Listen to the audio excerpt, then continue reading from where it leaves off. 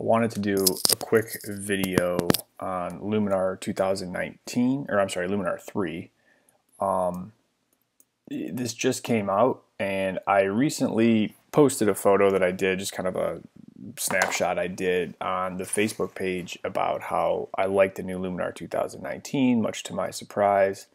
And that I mentioned that I was not a fan of Luminar 2018. I didn't really use it, and I said, I've said before that if it was not a free upgrade from Skylum, I definitely would not have bought the new Luminar. And a couple people commented, said, well, there's no difference, it's the same thing, it's just that the new one has the DAM, the Digital Asset Manager feature, which is like Lightroom has the Digital Asset Manager. So I want to show you why I don't like 2018 as to how I used to use it and why I like the new version of Luminar. So the first thing I'm going to do is just take this raw file. Nothing too spectacular here, just a pretty generic shot. And I'm going to export it. No, I'm not. But edit in, come on, edit in Luminar 2018. So I've used, when you export it, it creates a TIFF file. So here's what I notice. This is what's always bothered me. So it looks okay when it comes in, but as soon as I do just this basic processing, I pull down my highlights, open up my shadows. Okay, let's go back to Lightroom. Let's get the raw file, pull down the highlights, open up the shadows. Okay, so here's the same file in TIFF in Aurora, or I'm sorry, in Luminar 2018. Now that's all I'm going to do to it. I'm just going to hit apply, send it back to Lightroom as a TIFF file. All right, so here's the raw file, highlights and shadows, TIFF file, highlights and shadows. You can't tell me how different that looks. The colors, it's oversaturated. Straight out of, so there's the raw, there's the original raw with highlights and shadows, and there's the Luminar. This is what bothered me every time. When you go from Lightroom into Luminar 2018, you just get a weird look. You get weird colors, it's oversaturated. I think it looks a little bit muddy. Now, Luminar is, or does not sharpen by default, but Lightroom does. So in this TIFF file, let's get zoomed in on the same thing here. I've always thought that Lightroom just looked a little bit cleaner. So there's the Lightroom, there's the Luminar. It's not a huge difference in terms of sharpness, a minor difference. I mean, if you really got nitpicky, you know, we could find, oh, come on, it's getting confusing. We could find, you know, some stuff that's maybe a little bit different. But this would have been sharpened before it went to Luminar because it was, you know, done with adjustments. So this is why I don't like it, because as soon as you send anything into Luminar, at least in my experience, you just get an artificial Luminar look. And for that reason, I didn't really use it. Maybe if there was something specific that I wanted to do, I would use it. But now, let's look at the new Luminar. So here's the same raw file. And I think this might be the difference. I don't know enough about this stuff, like software and all that, to know if it would make that big of a difference or if they change their algorithm. But this is a DNG file. So this is a raw file. It's not a TIFF. But if I go in here, let's make sure this is all reset. Let's go in here, pull down open up my shadows, a little glitchy. So there's the original Lightroom raw. Let's do this so we can kind of compare side by side here. Oh, great. All right. Well, that's not boding well for the new software. I've noticed a little bit of that. It's definitely glitchy. Oh, geez. It's been doing that a little bit. I just restarted it, so it's still in there. All right, so same thing. If you just look at the difference here, I mean, it's so noticeable. So this is why I like the new Luminar, because I feel like it's a much more real looking photo versus this is a much more accurate representation. And I didn't even change the profile on this. I could come up here and change it to the Adobe profile, which I typically do. I don't know if it makes that much of a difference. But this is what I want. I want this cleaner looking raw file. Now this is definitely sharper, but Lightroom sharpens by default, whereas Luminar doesn't. I haven't had the same result with just adding sharpening. I think Lightroom is like 40. So you see pretty similar. Sometimes in photos like this, I still do think Lightroom looks a little bit better, but if you look at the sky here, I think it recovered the highlights a lot better.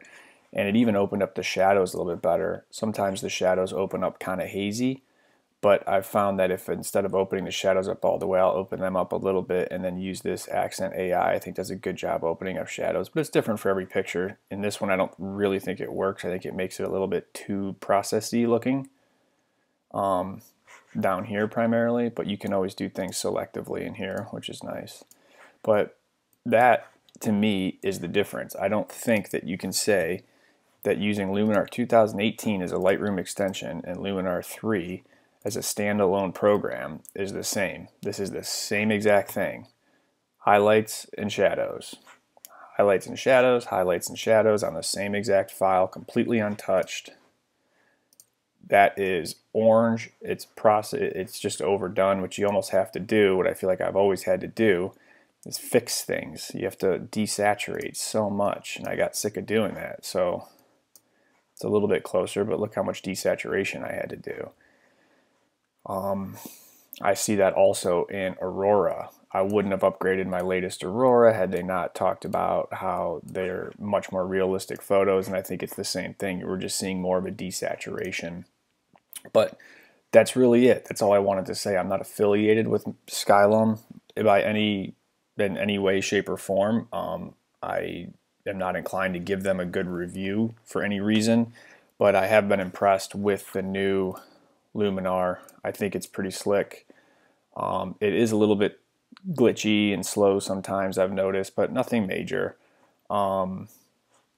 Nothing serious yet. I'm sure they can fix all that stuff, but you see it does that kind of thing, and like you see the sky's all screwed up right now. It takes a minute, but so far it's pretty good for certain photos. I will not be abandoning Lightroom.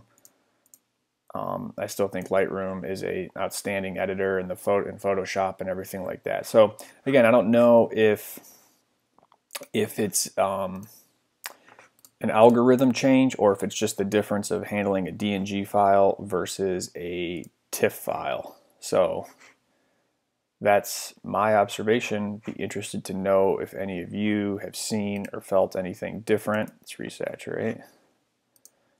Or what your thoughts kind of are on that, but that to me puts Luminar back in the mix because I do like the ability to work in layers. There's obviously a lot more tools in here, sometimes maybe a few too many, but the ability to work selectively right within the same layer. You know, you can add structure and things within the same layer selectively. That's a huge upgrade. So that's it. That's all I wanted to say.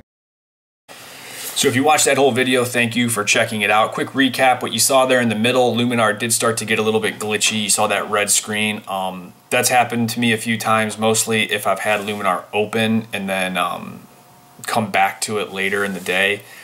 It's been doing that.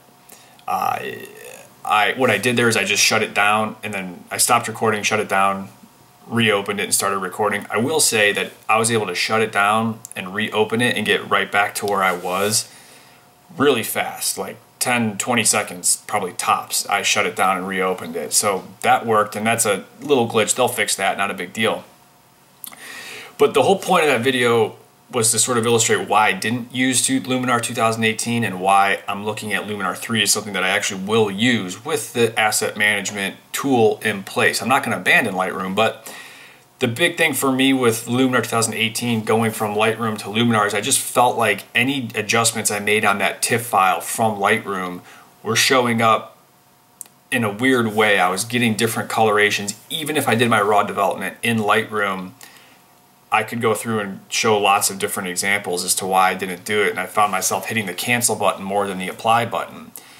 So the ability to do the raw development right inside of Luminar on a raw file, get that look still looking super clean, and then go in and take advantage of the different tools if the photo calls for it. Now this particular photo was just a random shot. It was not anything good that I would ever put out there, just for the example of the video to show.